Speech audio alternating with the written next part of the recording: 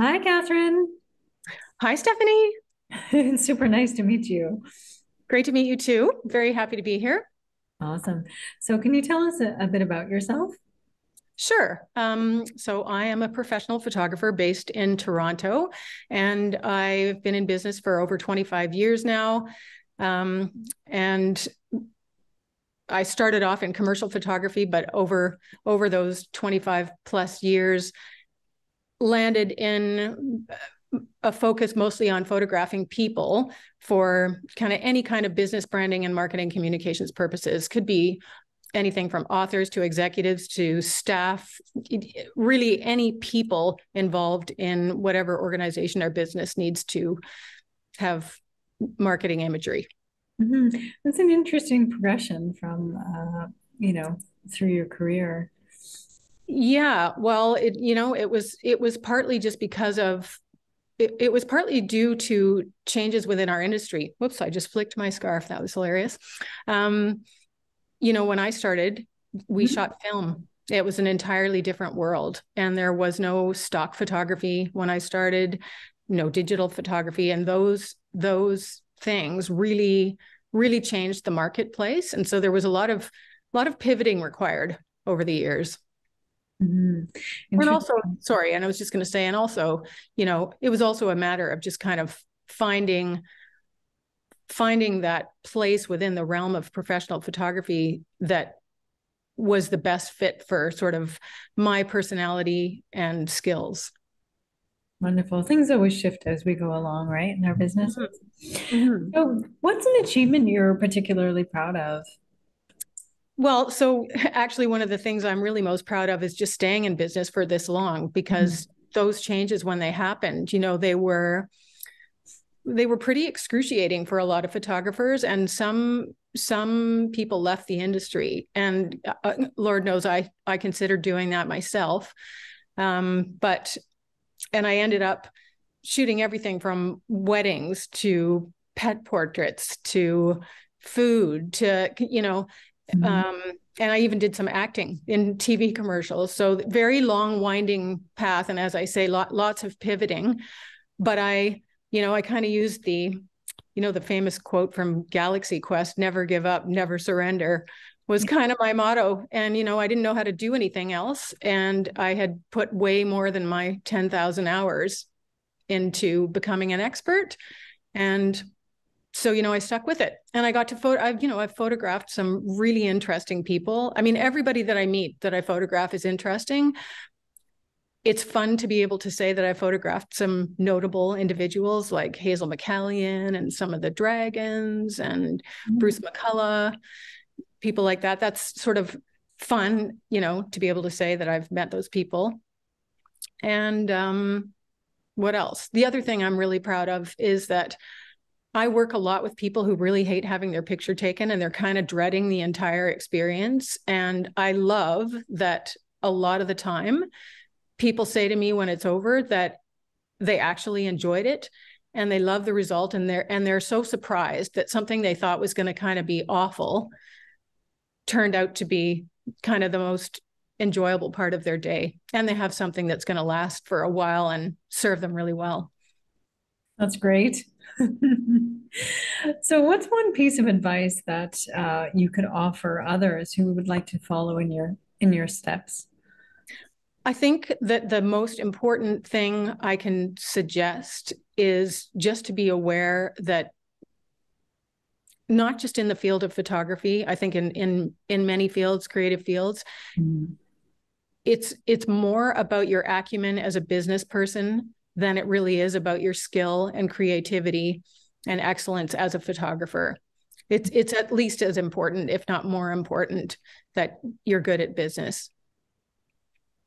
And the other thing I wanted to say, I made a little note here for myself so I wouldn't forget wouldn't forget this, and now I've lost where it is. But what it was just about communication.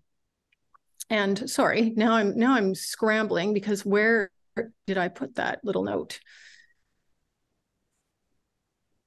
Sorry, little blip here. Actually what I wanted to say mostly was make sure that you have confidence in your product. That Mm. was my other piece of advice, which in the case of a photographer is going to be both you and your product, because it's incredibly hard to sell a product that you don't believe in. Yes, that's absolutely true. I do know that from being in sales for years. So Yeah, right. yeah. What really kept you feeling driven and motivated during those, harder parts of your entrepreneurship? Well, I think for me, it was just, I sort of said it before, it was, I've definitely put way more than the 10,000 hours into becoming an expert. And honestly, there's always one more picture to take, one more interesting person to meet. And I always feel like my best photo is still waiting to be taken. So, it's not about being an entrepreneur, which I never really wanted to be in the first place. It's more about creating work that I can really be proud of and just always doing better. Mhm. Is that what made you want to pursue your business in the first place? Well, actually, when I was deciding on a post-secondary education Mhm. path, I knew I wanted to do something creative, but I couldn't draw fast enough to be a commercial artist or an illustrator or graphic designer. And so I thought, so I chose photography because I figured if you could get a degree in it, there must be a career path. But turns out that wasn't really true. And I figured that if other people could make a living doing it, then surely I could too. But it was only after I got my degree that I discovered most photographers were going to have to be business owners as well. So I was just very naive. I didn't really look into what it would realistically mean to be a professional photographer, and I put all my eggs in that basket, and then there was kind of no turning back. So that's how I got into photography as a Yeah. career. Yeah, it is. It's challenging. It is challenging, not knowing what to expect in an artistic. I was an actor for a while, so that's why I'm saying this. Oh yeah, okay. Well, I can relate. We Yeah. have that in common. Yeah. So, how would you like to see your business grow? Well, the pandemic really set me back a lot because I work exclusively or almost exclusively with people. I also photograph dogs, but way more people than dogs. And so now really I'm rebuilding by just continuing to be out there. The only social media I use is LinkedIn, but on LinkedIn for the past 6 months, I've been posting one tip per week on how to get the most out of, how to prepare for and get the most out of your next professional portrait session. And that's gotten me a lot of visibility and referrals. And the really sort of nice surprise and gratifying thing is that I'm getting referrals from people that I haven't worked with for 10 years. But I believe they're seeing me because of my engagement on LinkedIn there. And so I'm just building my way back up to the critical mass that I kind of had before the pandemic as Mhm. people kind of slowly come back to work. Wonderful. And that definitely that visibility and giving valuable tips. I think that's very smart. It's wonderful. Mhm. So, is there a message you'd like to share with other women entrepreneurs? Well, you know what? Despite my being in business for this long, I don't really think that my forte is business. It really, what my forte is making people look good. So I would just like to say that I think the business world would work better if everyone just remembers to be kind and be respectful and communicate. And this is a specific thing within my business and others, but I know I want to suggest to the world that people opt for phone calls whenever they can, because you can accomplish so much in a phone call relative to what you can with sort of partially answered emails going back and forth. I know this sounds like such a possibly random, weird micro thing to suggest to people, but it's something I notice in my business all the time. And I would just really implore people to pick up the phone. You just can get, again, I know I'm thinking of specific things, when I saw that this was going to be one of the questions, I thought about all the times, photography, for example, there are just nuances to what you're going to do for any client. And I'm sure many other women in business have this, right? They're just nuances, and they can be discussed so much more efficiently. I just think you can get through a process so much more efficiently if you just pick up the phone. So pick up the phone, people. Pick up the phone. It's true, though. You can get communication is there, and the connection is there as well, right? Yeah. To a client or a customer. Mm-hmm. Yeah. Well, and you can just sort of discuss, maybe things that are slightly complicated or that people don't understand about your business. Mm-hmm. I mean, how complicated can it be, you think? But there are things especially with any sort of in any creative field, that maybe are just really hard to explain in an email.